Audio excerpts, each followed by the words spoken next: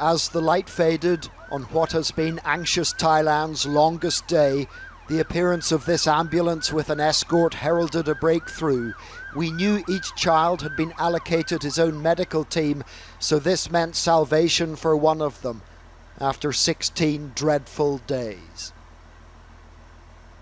And then, a few minutes later, a second little convoy.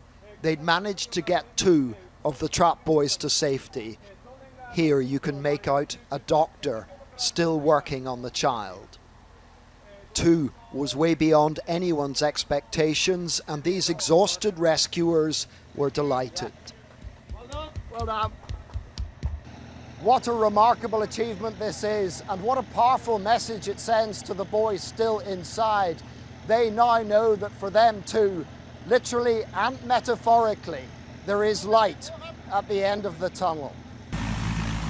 The young pair were taken to a makeshift landing zone where a procession of military personnel and medics could be seen carrying them by stretcher to a helicopter. It's only a short flight to the best hospital in the nearby town of Chiang Rai. Then there was more to follow. A third and a fourth ambulance would leave the mouth of the cave complex. At last, the regional governor here had something to smile about.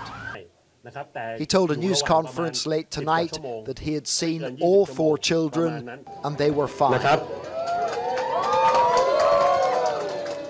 It was the arrival of heavy rain here that forced the governor's hand. So when he appeared first thing this morning, he made this announcement.